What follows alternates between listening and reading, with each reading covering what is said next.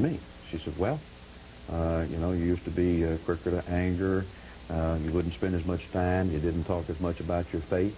What happened? She asked me what happened. Mm-hmm. And I said, well, as you get older, you learn from mistakes. You begin to love people in a different sort of way. You understand that you cannot When would you say you you changed? Well, I think it was evolutionary. I think it happened. Part of it is when you get outside of a cocoon, when you live in a society or in a place or in a family, and then you begin to live in other places. I think part of it was when I came to my hometown of Pascagoula, blue-collar community. Everybody worked in the shipyard or the paper mill. When I got out of college, got into law school, I started studying civil rights suits, the Civil Rights Act of 1964. Remember, I wrote a paper on it for my constitutional law. But I think it really happened when I started to move around statewide. And I went into the poorest part of the state. I saw poverty I'd never seen before. But you would say that you would have changed by the 90s. Oh, yeah. Fair? I was very much changing, but it wasn't complete. In fact, it's never complete. I'm not a perfect person. I have made mistakes, and I'm sure I'll make more. Let's go down the list and find it, and find why people find it hard to believe, those in the civil rights community in particular, that this is nothing but contrition because you find yourself in a rough spot. You voted against the King holiday. You voted against funding the King Commission after the holiday was put forth. You voted against the Civil Rights Act of 1990. You voted against the Voting Rights Act, the extension of it, in 1992. There are a myriad of opportunities to say to the black community, you know what, I'm for you. NAACP, voting rights, civil rights chart here, they gave you an F. The Conference on Civil Rights, a failing grade. Your connection with the Council for Conservative Citizens, many see that as a white supremacist group. All of this in place, it is hard for people to believe that you changed. Well, let me respond to that if I could. There are a number of things that I've done in recent years that I think would show that I have been changing. Legislation I've sponsored, bills that I've moved. But I don't want to, again, I don't want to give a list of litany. Let me talk about the issues you raised. Let's talk about the King holiday. I want to talk about the King holiday. I want to go back to that. I'm not sure we in America, certainly not you know, white America and the people in the South fully understood who this man was, the impact he was having on the fabric of this country. But you certainly understood it by the time that vote came up, Senator. Well, you knew who Dr. King was at that point. I did, but I've learned a lot more since then, and I want to make this point very clearly. I have a high appreciation for him being a man of peace, a man that was for nonviolence, a man that did change this country. I've made a mistake, and I would vote now for Martin Luther King holiday. All right, let me do this. Let me take a break. We'll come back with more right after this.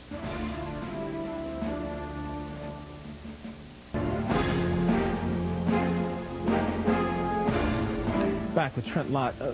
Senator, if we look at this in its totality, a man who clearly, as far as the civil rights community, voted almost lockstep against them in all of the legislation they felt would forward this country.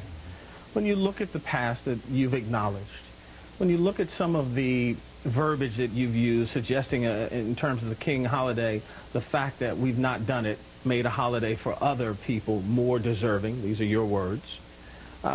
When you read those things, when you hear them, do you find a reason to believe it's hard for people to believe that, again, this is nothing but contrition? Absolutely, I do understand it, and it is a contrition.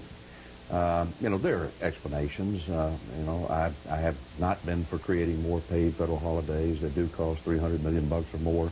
I was for consolidating the Washington and Lincoln birthdays into one. But that now pales in comparison to what needs to be done and how we can help to bring America together along racial Why didn't you lines. come out before and say this? You know, why didn't you come out as Strom Thurmond did at one point and say, look, I'm a changed man. I was wrong in the past. This is how I'm going to write it now. Let me give you some examples. On the Voting Rights Act, you mentioned that. I've always felt the Voting Rights Act should apply to the whole country, not just to one region. I understand why that was true, but we should have it apply everywhere. And one of the things that I'm doing to try to atone for that is supporting election reform so that everybody has a chance to vote and have their votes actually count. And that's why I think we need to have fully funded election reform legislation. What about affirmative action? I'm for that. I think you should reach across out the board? Absolutely across the board. That's why I'm so proud of my own alma mater now, University of Mississippi, that obviously had a difficult time in the 60s and 70s, now led by an outstanding Chancellor, Robert Kayat, that has gotten rid of the Confederate flag, that has now has an Institute of Reconciliation, that has a leadership. Your votes in the past have not suggested that you were for affirmative action. I am for affirmative action, and I practice it. I have had African Americans on my staff and other minorities, but particularly African Americans, since the mid-1970s. I've had a particular program. But to have one-on-one staff, you understand the difference, though. To have a black on your staff and to push legislation that would help African Americans, minorities across the board are completely different. You know, again, you can get into arguments about timetables and quotas. Here's what I think, though. I think you've got to have an aggressive effort in America to make everybody have a chance. Harvard has a program where 1 in 3 of their students are alumni children. You know, you need to balance this out more. And I think that we should encourage minorities to have an opportunity across the board. And a number of states have done that in unique ways. University of Texas is one of them. Let me take another break. We'll be back right after this. Back with Senator Trent Lott. You were making an interesting observation just a moment ago on the commercial break. Would you share that? Hey, look, I have a lot of good friends, young African Americans, businessmen and women, people in my state that I have reached out to and helped and going to continue to help. And a number of them are speaking up about it. And it really hurts me now for people to have the impression that I don't really care. But you made the suggestion that you didn't believe that your voting record. Well, yeah, that's what I'm saying. My actions, I think, don't reflect my voting record. I have actually tried very hard to be an affirmative action participant, a person that believes in it. Your voting rights record is very much your action, though, Senator. Well, that's true. But I hope that, you know, and that now being said, don't you think that speaks louder? You know, my actions in directly trying to help individuals and schools and communities and education in my state and community development and infrastructure and to create jobs so that people can get up out of poverty and get a good education and get a job and be able to do more for their children. Isn't that a commitment that really matters? But, you know, let me go back to the point, the basic point. When I went to my home church on Sunday, the preacher talked about the seasons of life, the good times, the bad times, and a time for correction. There's a period where and that's the season you're in now. That's the season I'm in. So what do you do now with about 2 minutes left, Senator, to correct it for African Americans in particular, but for America, quite frankly? We're a better nation if all are included. I hope that maybe this bad experience for me, the mistake I made, will wind up helping lead to better relations and improvements. And will you take a closer look at the people you align yourself with? Absolutely, I will. And I will listen to and talk to African-American leaders and African-American men and women across, and other minorities. Will you take another look at groups like the Council of Conservative Citizens? Absolutely. I absolutely will do that. What about Charles Pickering, who you backed very strongly, quite frankly? Yeah. Absolutely. Yeah. I did back him because he is a fine man with an outstanding record who actually took risks with his own life to actions against the Klan. But you know where I'm going with that question. Sure. You would take another look at him now? I know his heart. He is a good man and is not a racist or segregationist in any way. Many of the things said against him, he was not guilty of. But having said that, you know, I'll have to weigh all of my actions differently and more carefully. You said during your press conference you would not step down for something that you believe yourself not to be. If the president calls and asks that you step aside for the party's sake, would you?